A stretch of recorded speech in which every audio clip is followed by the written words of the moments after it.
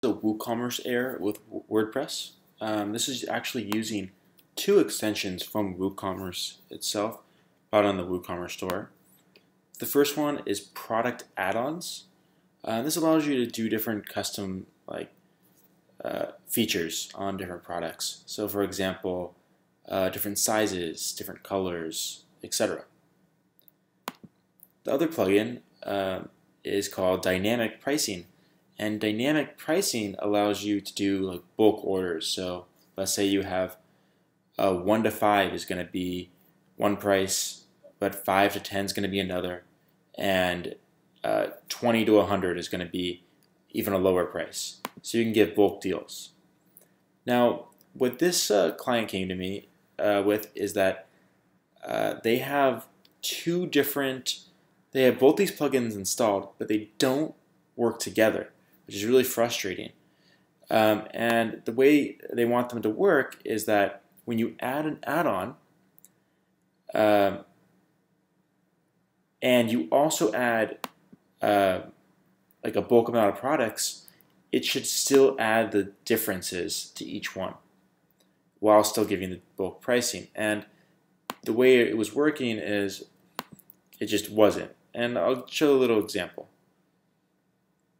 So here's some demo prices, and you can see that they have quantity pricing, where they have 1 to 4 is at 116, and you have 74. So let's add 10 products, just so we can make it easy. So this one would be, just add a 0 to each one. And let's do the plus 10. So this should theoretically be $100 more than what you're going to be paying. Just add this to cart, and we'll see what happens. Now you can see that it got this price correct because the price was originally 116, but it doesn't add the $10 to each one of these. This should actually be 84. And the way I know it's supposed to be 84 is if I go over here, this was plus 10 to this 74, and we get 84. Now, the other issue with this would be, let's say I add, I'm also going to do like a size small, and let's add 3 of these. So this is going to be within here. And I'm also going to make this 3. Update my cart, and you can see that it got these prices correct, and it actually got these prices correct too, so we don't have to worry about that error. We just have to make sure that this is adding on $10 for each product, whereas this one's adding on 2. So this should be a 76, and this should be a 84. Now, the first thing you are thinking when you're doing this change is you want to be able to change this in the plugin. But if you change this in the plugin, you're going to have some problems when you do upgrades. So here's how I went about it, and I'm doing this within my theme. My theme in this case is called Ice, and I go into functions.php, and I just went to the bottom of this, and I left some space so you can focus on this.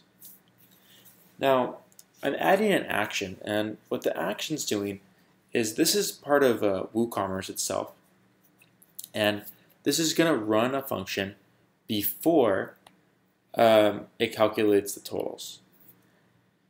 And it goes in here and gets the cart.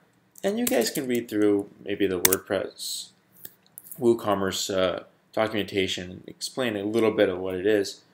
But if not, I can show you a little bit of how this works. I'm going to just do a print R. You can do a var dump as well. And I'm going to save this. And I'm going to reload this page, and you can see that now this is var dumped. Now I like to inspect element, and I can see exactly what this is. Now I go over here and I have my cart object, which is cool, WC or WooCommerce, cart. And I can see kind of how all the information is played out. Now you can see that I'm doing a for each. So I'm going to get each one of the cart contents first.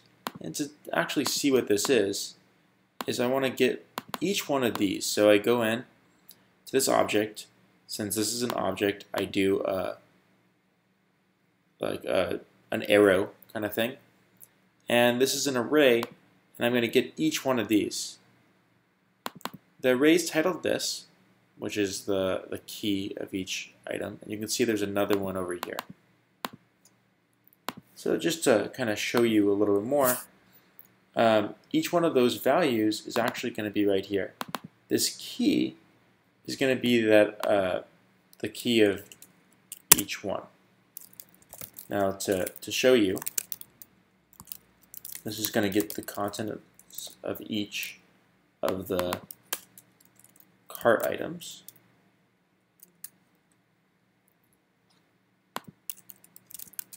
I'm going to refresh this just so you can see it.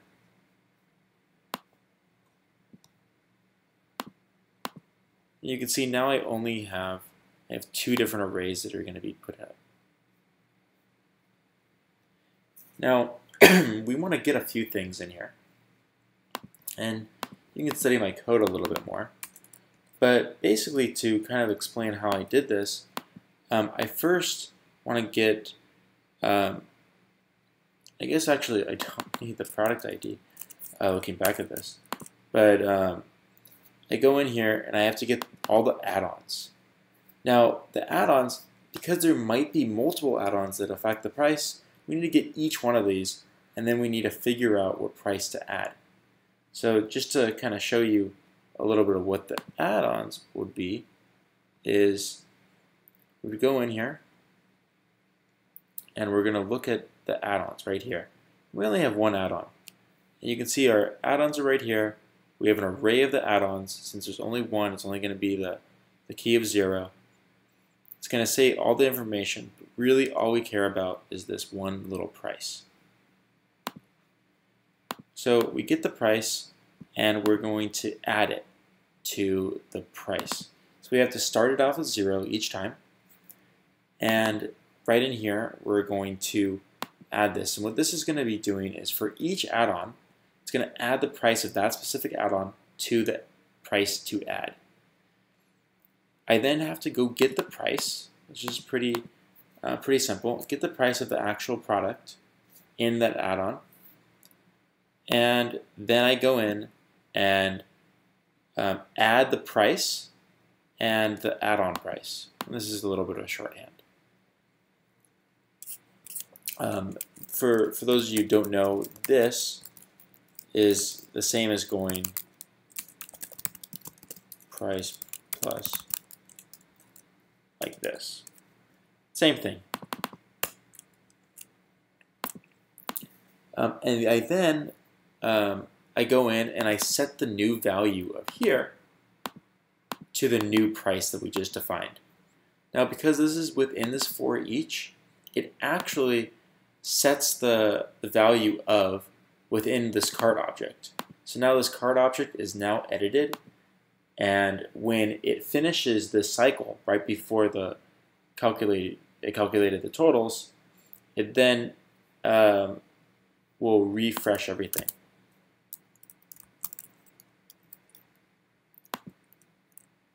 And just to refresh it, you can see that these are actually reset to different prices now.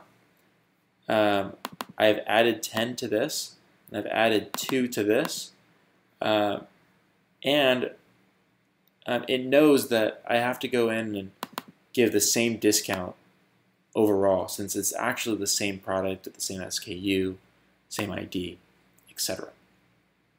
But that concludes this tutorial. I hope it helped.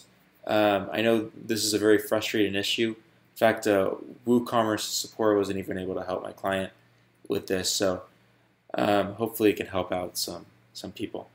Talk to you guys soon.